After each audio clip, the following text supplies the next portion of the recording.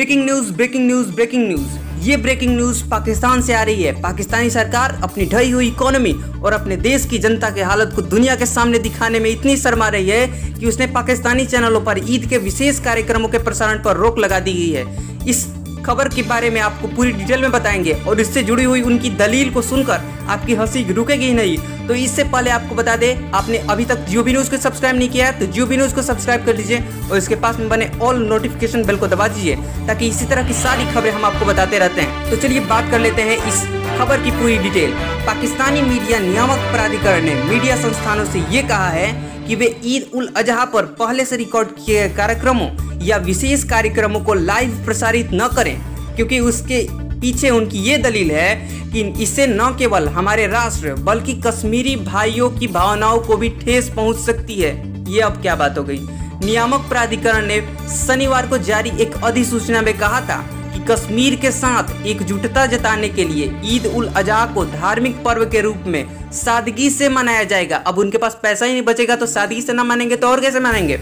इसलिए यह अनुरोध किया जाता है कि कोई विशेष कार्यक्रम यानी कि पहले से रिकॉर्ड किए गए या पहले से नियोजित किए गए लाइव को न दिखाने को कहा है।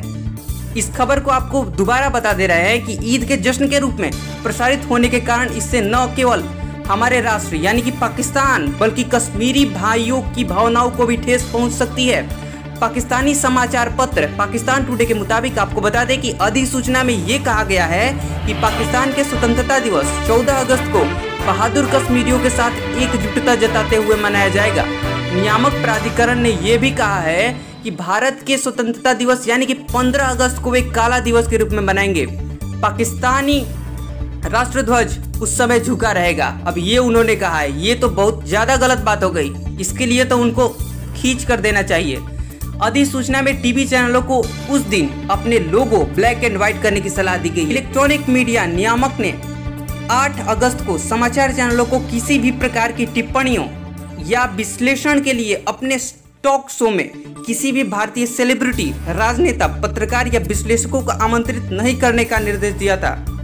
यह कदम भारत सरकार द्वारा 5 अगस्त को अपने संविधान के अनुच्छेद 370 के तहत जम्मू और कश्मीर को प्रदत्त विशेष दर्जे को समाप्त करने की घोषणा के बाद आया है। सरकार ने राज्य को 2 केंद्र शासित प्रदेशों में बदल दिया है, जिससे जम्मू और कश्मीर में विधानसभा होगी लेकिन लद्दाख में विधानसभा नहीं होगी। पाकिस्तान की इस हंसी न रुकने वाली दलील के बारे में आप क्या कहेंगे? आप अपने कमेंट बॉक्स में अपनी राय को लिखें और इस वीडियो को ज़्यादा से ज़्यादा शेयर करें। धन्यवाद।